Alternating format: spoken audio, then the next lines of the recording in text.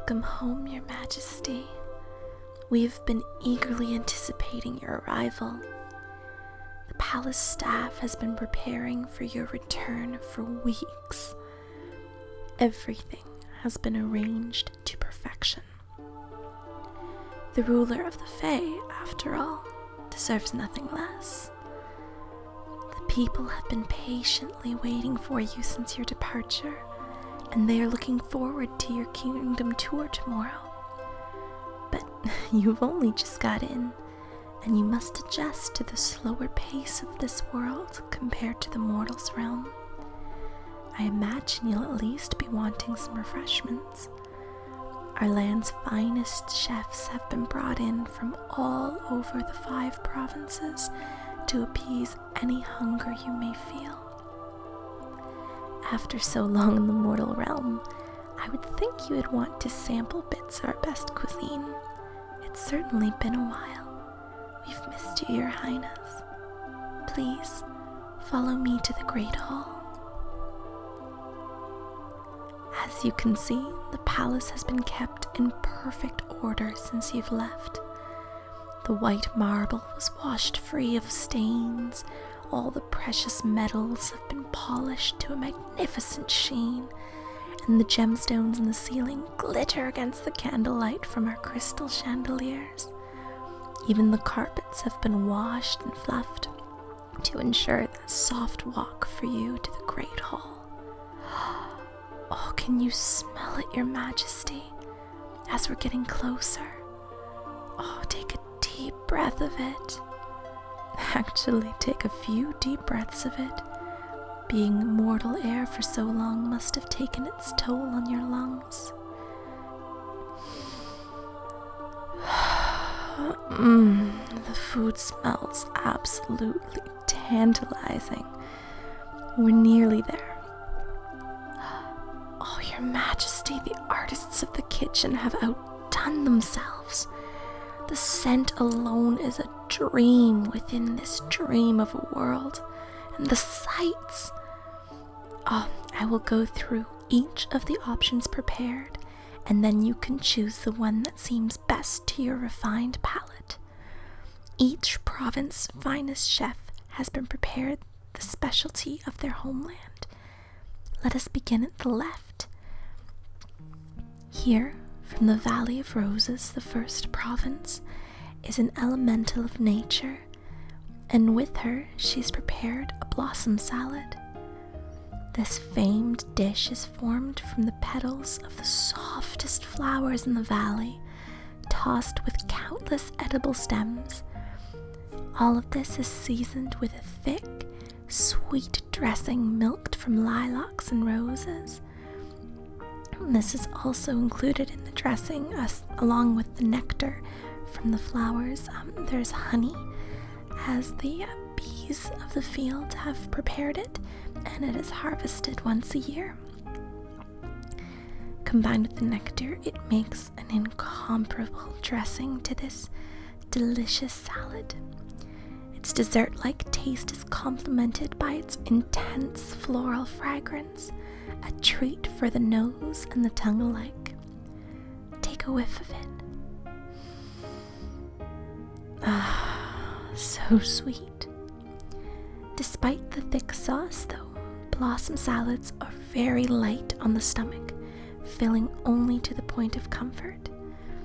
They won't make you bloated or anything like that you might have seen in the mortal realm.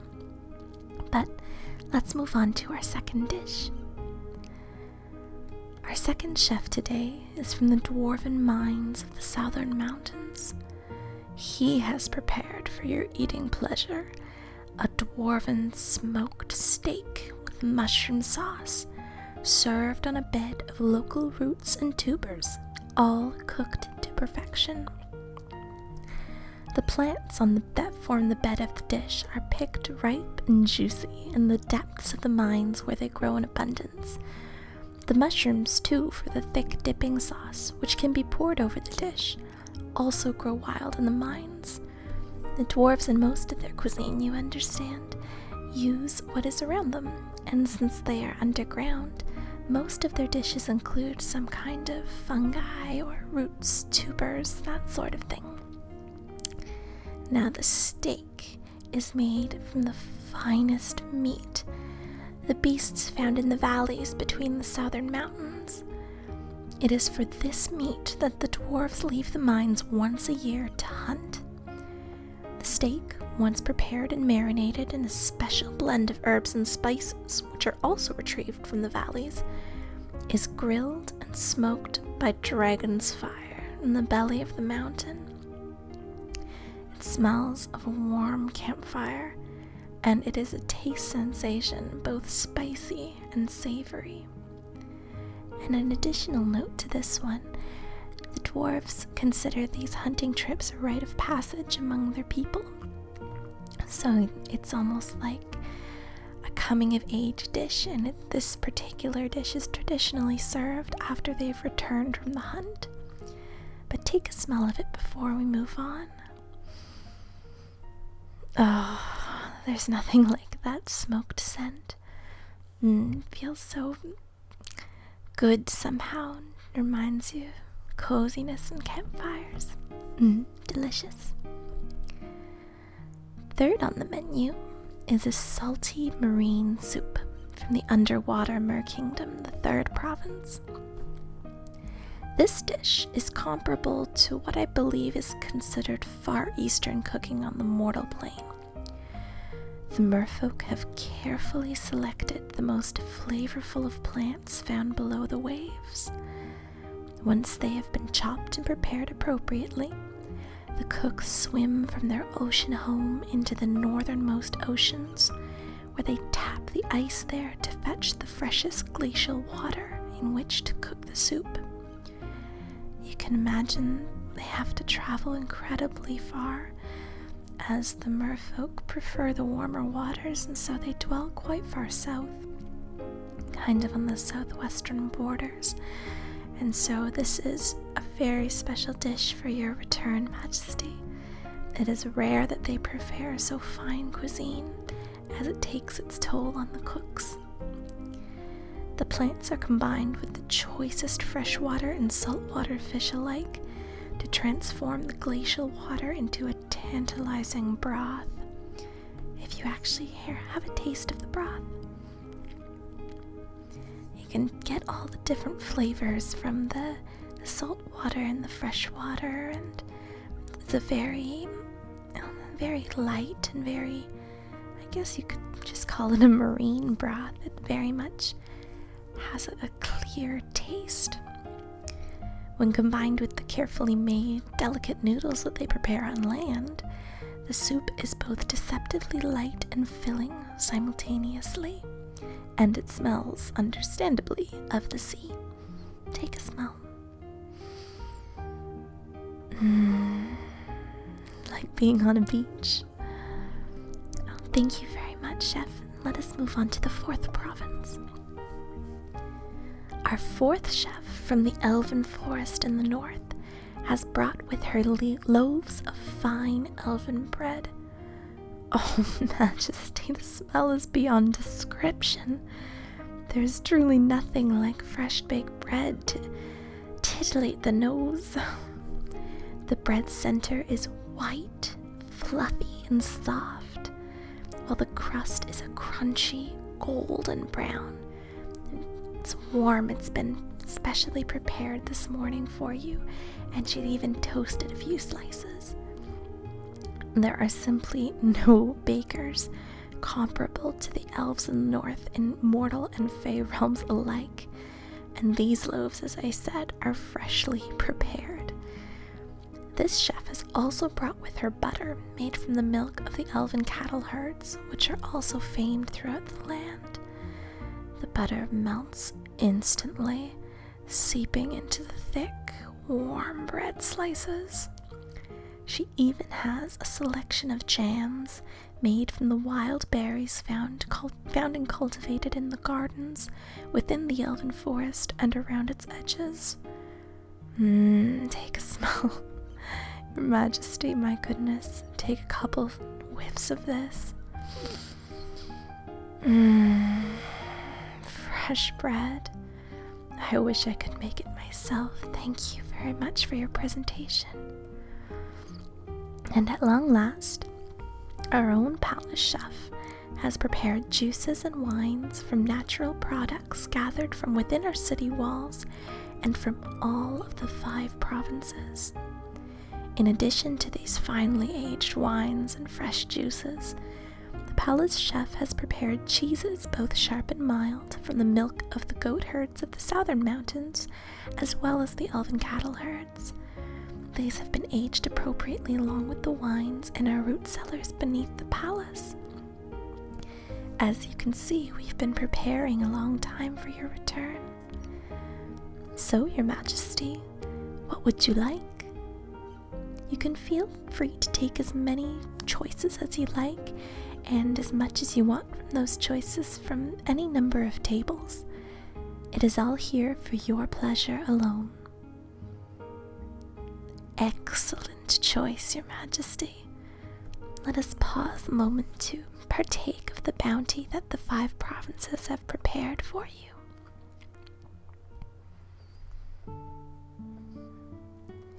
I hope your hunger has been satiated, Your Majesty. The servants have assembled and are prepared to carry you by litter to your private chambers for some time to relax. After all, as I said, you've only just arrived, and goodness knows the spirit does not live on food alone. One must have time to rest and recuperate. You have a big day touring the entire kingdom by dragon. But once you've reached your private chambers, you will receive a massage to ease away the tension and prepare you for tomorrow. Oh, you look tired, Highness. Perhaps you should lay down as you're carried. You needn't worry about the servants. They are strong of body and will easily be able to carry one light as you. Please, lie down.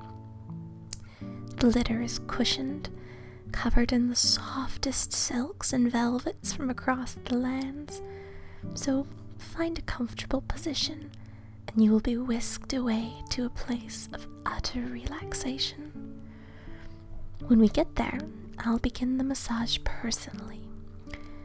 Until then, though, perhaps Your Majesty would select incense to burn? The mortal realm has undoubtedly dulled your senses, and I firmly believe it would do you a world of good to clear your mind and body with some of the scents of the fairy world. These are unlike the mortal variety. They do not cloud you in smoke, nor do they aggravate your body in any way. With allergies and whatnot, this incense is for scent alone. We have 5 varieties, 1 from each province. No, you needn't get up. As the litter is carried, I will walk alongside you and present each one individually. You can make your choice once we reach the private chambers. This first one is from the Valley of Roses, and it is, predictably, a floral scent. It has undertones of soothing lavender, but it smells primarily of roses. Take a smell. I know Your Majesty's partiality to roses, and that's why we've prepared this one especially for you, despite the wide variety of different scents coming from the Valley of Roses. The second incense is from the Dwarven province, and it smells of both evergreen and fire. So it has both the scent of nature and the scent of creation aside from nature. When the dwarves hunt in the southern valleys, like we said they did for the meat for the steak today, they will often burn pine boughs to produce smoke to keep away the insects. And since everyone has to go through this ritual as a coming of age, they've grown to love the scent so much, and they now produce it in both perfume and incense. Take a smell. It's that campfire smell again, but with that hint of evergreen that keeps it, I don't know, light, I guess. Our third choice is from the Ocean Kingdom, and it smells of fresh rain. There is no scent more natural than this, my lady. It is light and reminiscent of the beginning of spring after a long frozen winter. In the Mer world, of course, winter is a time when they're unable to communicate with the rest of the people, as they must remain in their town, for the water grows cold. Thus, they love spring as much as the rest of us, and they've encapsulated this scent specifically to remember that most blessed of times. Smell.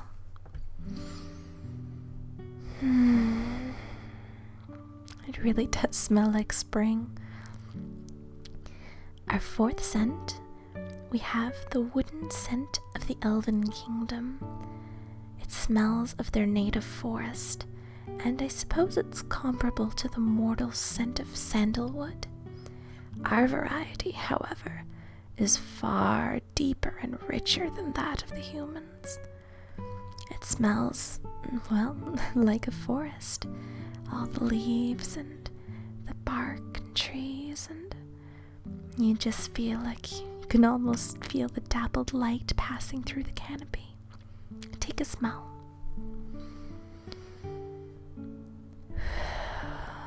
That's enough to transport you north.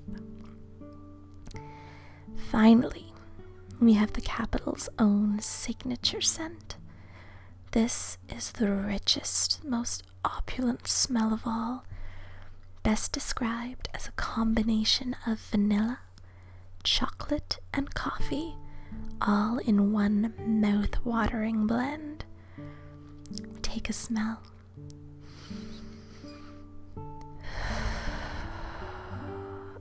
Oh, you almost want to taste it. It smells so delicious. But we've arrived, and so which would you prefer, Your Highness? We have the first one, the floral scent from the Valley of Roses. We have the smoky evergreen scent from the Dwarven Mines. We have the scent of fresh rain from the Underwater Kingdom. We have the sandalwood forest scent from the Elven Land. And finally, the capital's own signature opulent scent, the one that's tasty. Which would you prefer? Ah, yes, I am partial to that one myself. Now that we've arrived, please stay in that comfortable position. I'll ask you to roll on your back if you need to.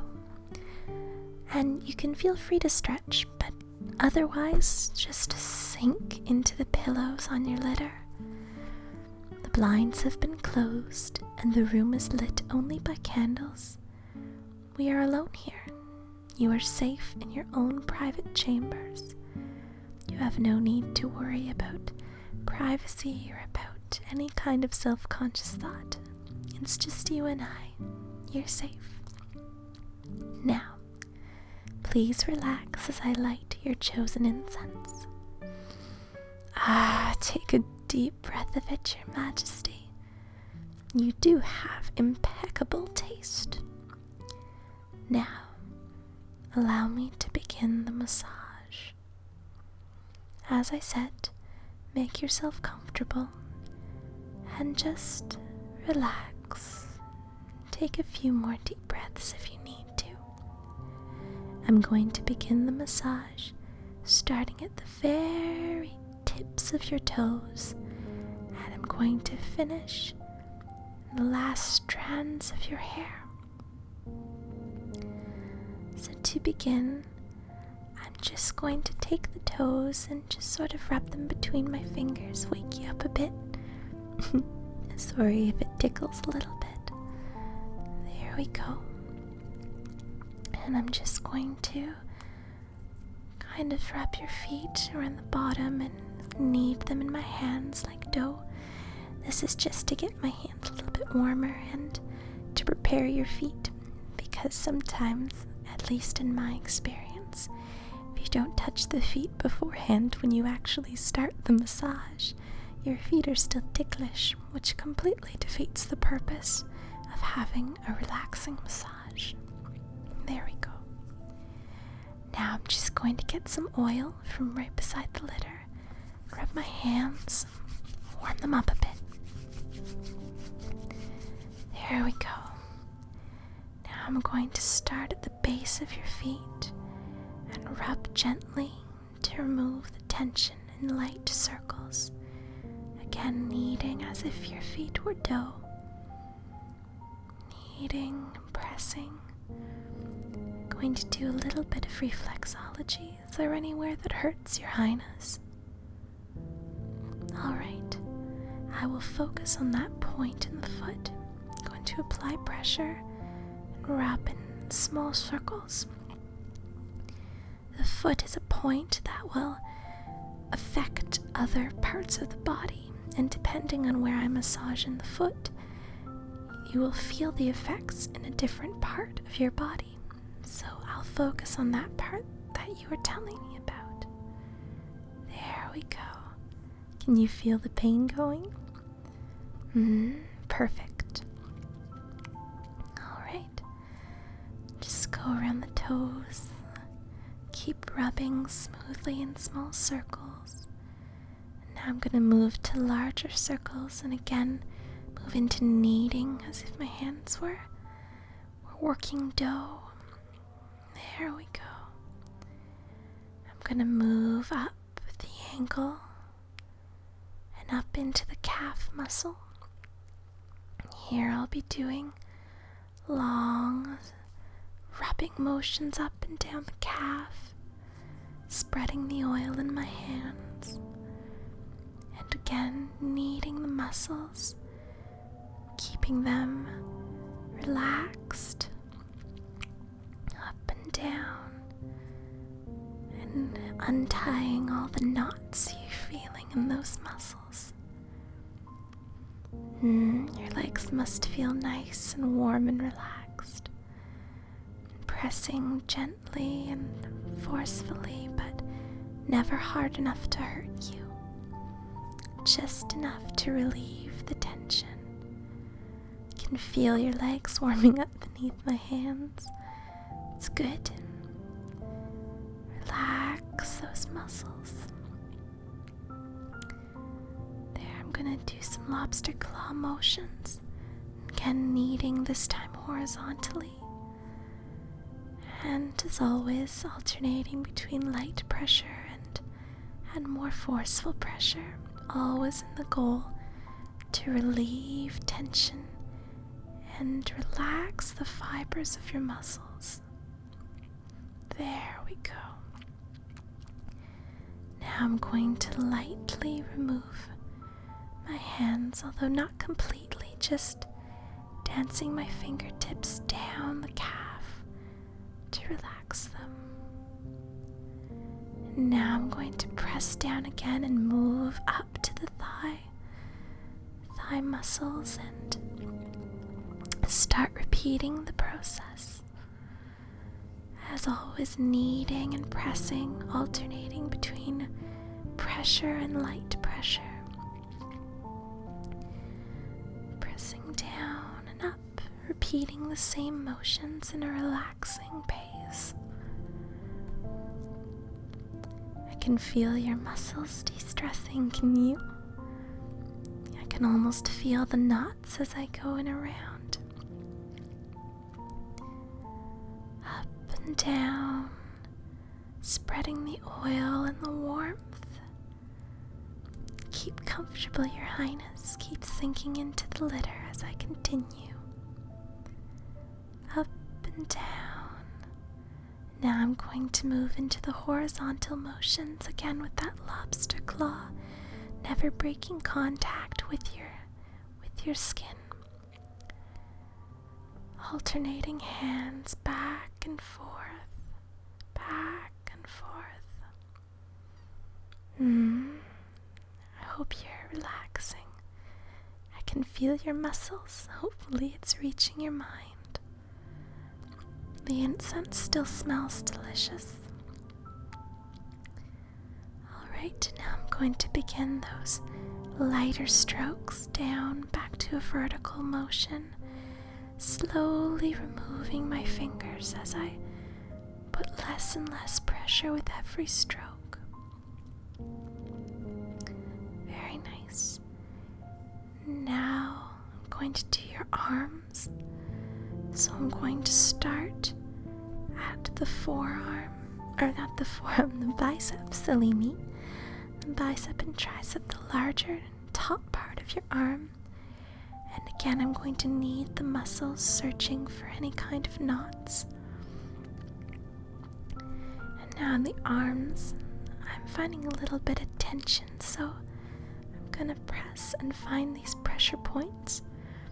And I'm going to press down on these pressure points to relieve the knots in your muscles. So I'll just be applying pressure. There. I can feel the muscle loosening. There we go. Now I'm going to move to the next pressure point. There.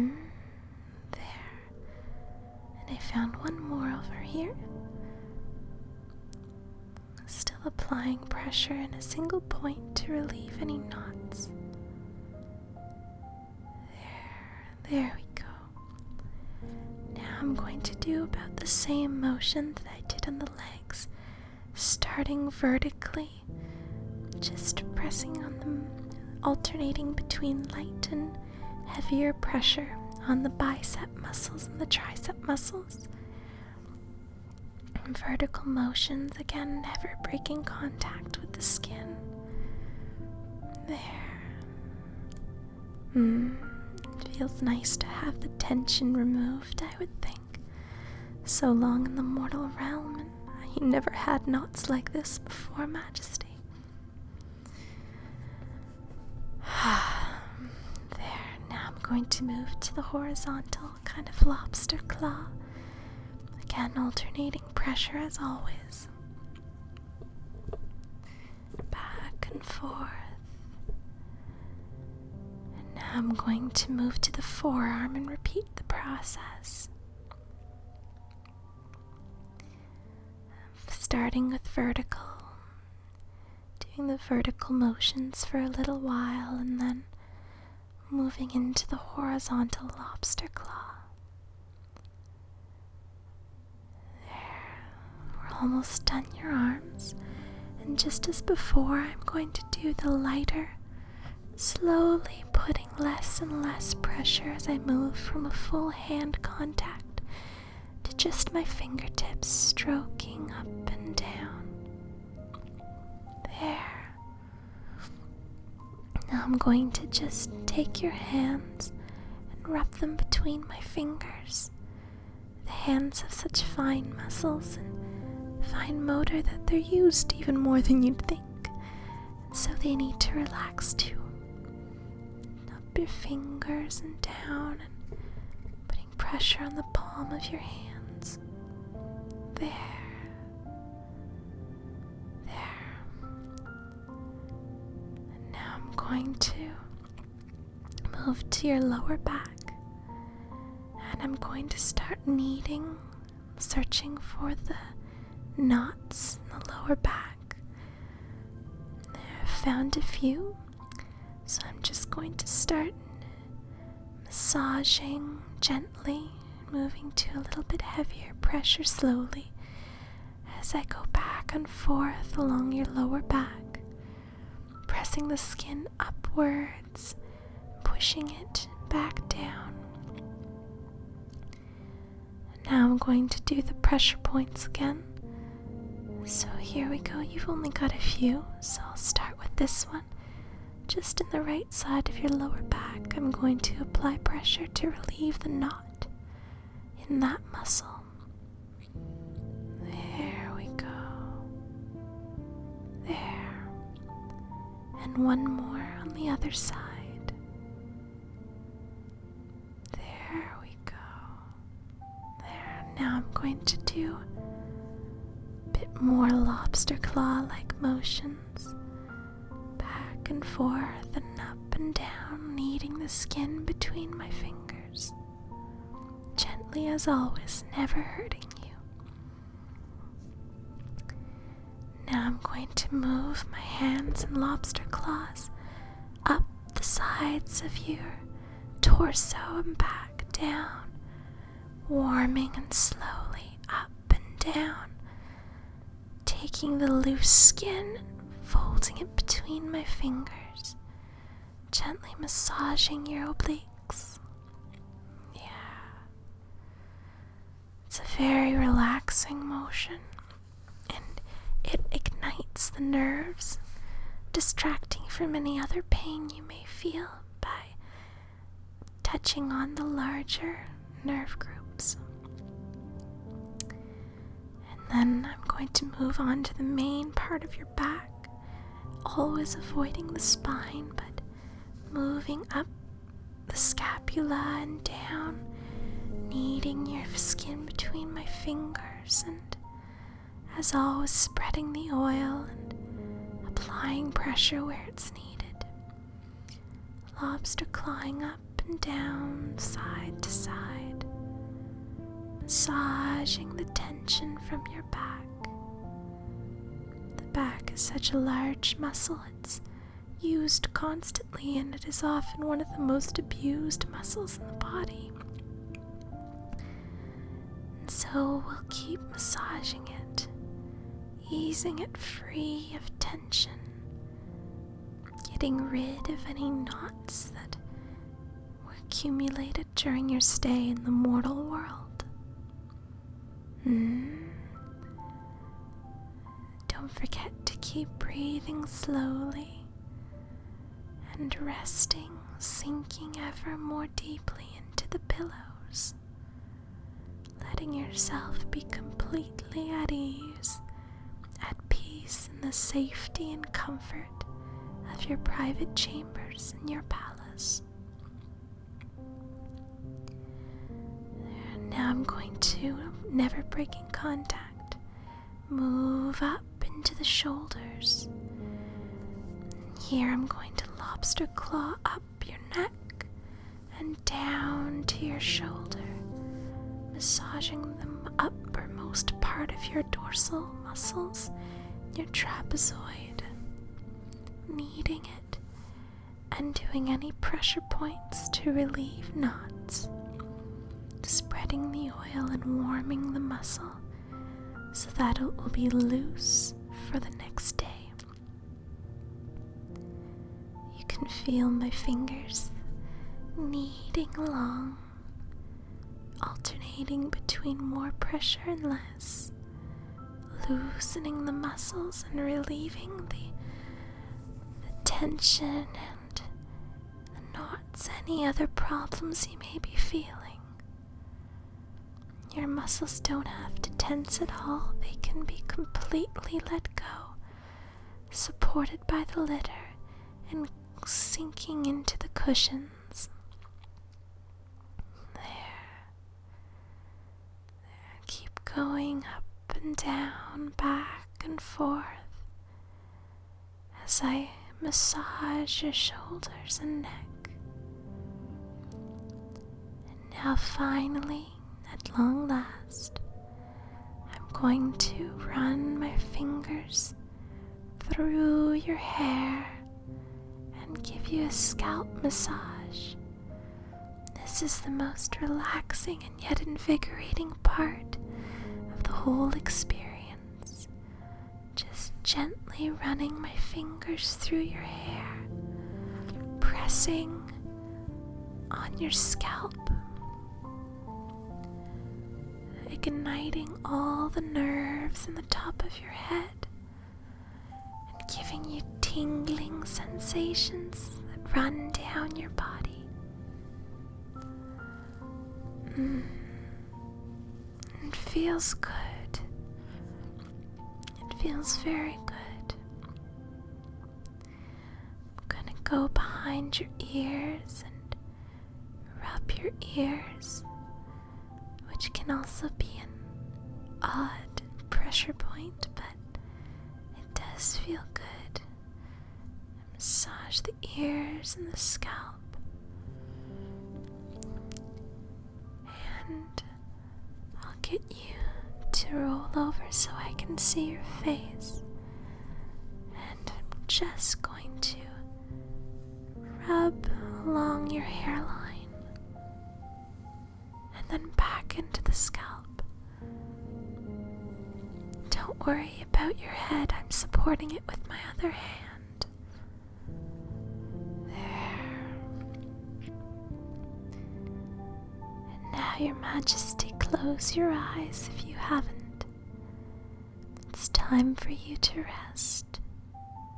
Time for you to go to sleep and get ready for tomorrow. Don't worry about falling asleep now. I will wake you when it is necessary. Just go to sleep. Rest your eyes and let your mind accompany your body into total and utter relaxation. Sleep. Rest. I will watch over you and protect you. You are safe.